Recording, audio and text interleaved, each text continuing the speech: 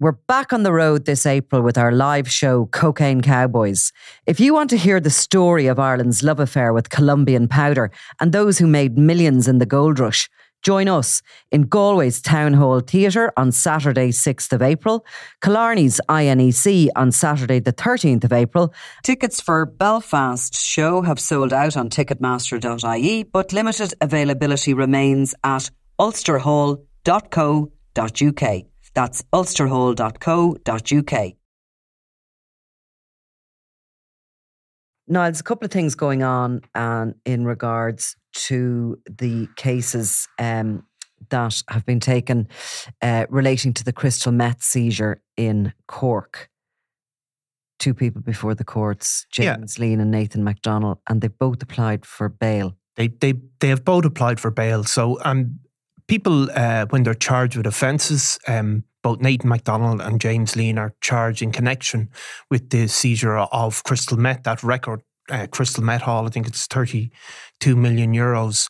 So both of these guys had applied for bail in the local courts, but it was sent to the High Court. And you hear this again and again, that if people are looking for bail on a very small offence, that can be given in the local courts, but mostly people have to apply to the High Courts, where you get kind of a full hearing. Yeah. And as part of that bail hearing, we hear details of the case put forward by the prosecution. Now, it's obviously not a criminal case where a judge is going to decide that evidence is true and therefore, make a decision on it. But it gives an outline of the case that both of these people are facing. I mean, there's Nathan McDonnell was refused bail ultimately this week in the High Court. Nathan McDonnell is... Because of the flight risk. Well, the judge basically said that he's facing very serious charges, and that as a result of the seriousness of the charges and the complex organisation that is alleged to have gone into moving the drugs into the country, that she can't be satisfied that he doesn't pose a flight risk. I suppose you heard kind of, the evidence from his father, who offered to put forward 100,000 euros in bail money. And that was from his life savings, I think he said. That was his life savings. And the judge commended him, and she sort of said that she can understand his perspective, and there's no, I suppose, I think the term she gave, that there's no doubt in his sincerity in coming forward to the court and offering that. But basically she said that despite the fact that that's his life savings, it wasn't sufficient money. Right. Because she's looking at what she said was the overall amount of money involved in this operation. As part of these bail hearings we've had, and the other court appearances, we've had a kind of a description of what the prosecution's case is. And what they've basically described is that this crystal meth shipment that was found came from Mexico to Cork Harbour. It was hidden in a very elaborate, I think is how they described it, and sophisticated operation. It was hidden within this machinery, and then it was due to be moved on to Australia. And it is alleged by the guards and the prosecution that it was a sophisticated plan with a transnational element, and Nathan McDonnell's involvement was alleged to have been at an active level. And the court was told then the maximum penalty for that charge would be life imprisonment, or could be life imprisonment. And therefore, he would, if found guilty, he would definitely face a custodial sentence. And the judge said she was not satisfied that there were any conditions that would allay her concerns that Mr. McDonnell was a flight risk. So I suppose she's saying that given the seriousness of the charge, even though his father had come forward and she commended him, and, he obviously gave kind of, you can understand as a father, he would come forward and but that. And to explain, I suppose, for anybody who doesn't understand this process, so they've been placed in custody, they're in jail as they await trial, which could take, more than a year. Some people do remain in custody as they face trial. Others are released on bail. Yeah. And the money that Mr. McDonnell was offering up of his life savings was basically a safety net should his son not appear in court if he was so. In other words, he was putting that forward. It's not that the state takes that money; you sort of keep it on ice, shall we say? And his son would have been released from custody, under strict bail bonds, which would be probably to hand over a passport and other things like that. Yeah, probably sign on or. Now, had he broken his bail, that money then is kept by the state. Exactly. That's how it works, basically. But there was one other little bit, I think, that was heard in the district court, and that was the amount of the crystal meth discovered, 543 kilos. And that has an estimated street value of €32.8 million. Yeah. That machine, it was called. So it was a machine, right? Yeah.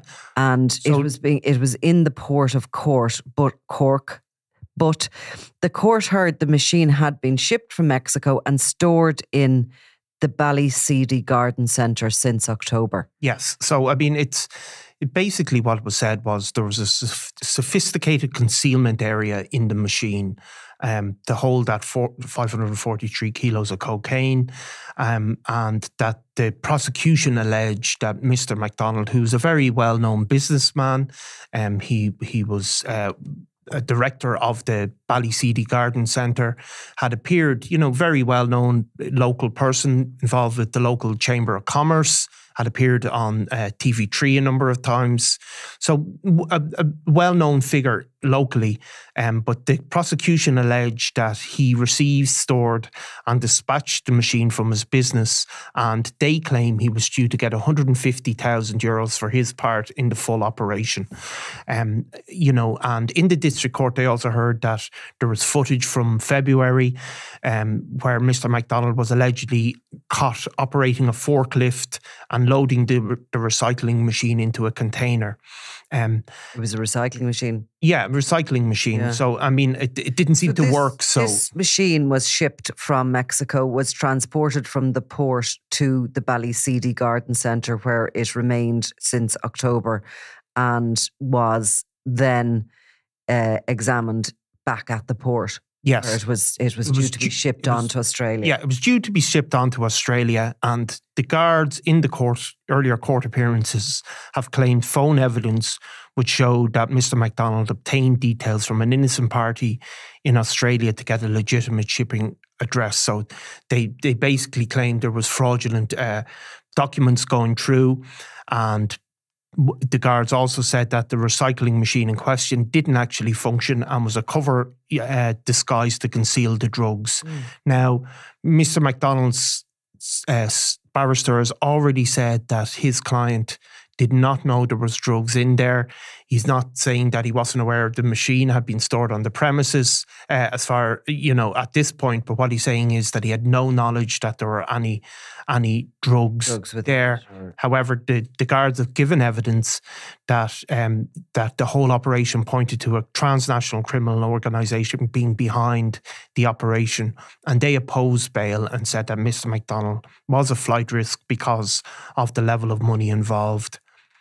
And that little small detail about it being there since October. So that's 6 months that machine was in the Ballyseedy Garden Centre. Now, while we're on Ballyseedy Garden Centre, there's been some changes in the directorship of that company. Because you heard also in court that Mr. McDonnell, who, as I said, is a well-known businessman, and that he had been a director of 11 companies with a combined turnover of between 4.5 and 5 million. And since the court case has begun, since he's been charged, those companies have been affected. These companies have been wound down, and that there's a new company has been set up called Smash Burgers Limited, and that's basically going to take over from the old companies. Staff are written to.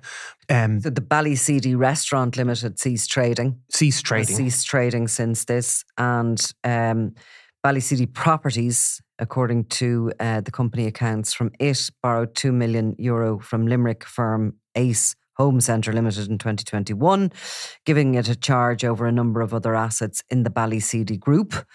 Ballyseedy Properties Limited is one of the companies where he was, Nathan McDonnell, the chief executive of the Ballyseedy group, and Ballycity Property, sorry, that's the one that had borrowed that money. Yeah. So you see that the companies have obviously been affected. They have been statements put out, and staff have been told that their new companies are being set up. This company called Smash Burgers Limited. This week we reported on how Nathan McDonnell's wife, Jackie McDonnell, who's a well-known Instagram influencer, I suppose, she has been named as a director in this new company, along with Nathan McDonnell. So we'll see, those filings are all public documents. Anybody who runs a company... He's remained on it. He hasn't come off the directorship. He's remained on it now. It can take time for these filings to be made and reported on the company register's office. So that can take a bit of time. James Leen, his co-accused, was also back in court this week. However, his hearing didn't go ahead. He is also applying for bail in the High Court, but it didn't go ahead because of a timing issue.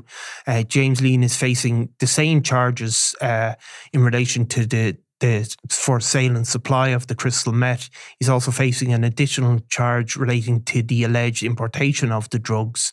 But his basically, as you know yourself from being in court, these cases pop up and they get put back, and that's what happened to him. So he will also apply for bail, and that will also be heard in the High Court. Maybe some further evidence will be heard there.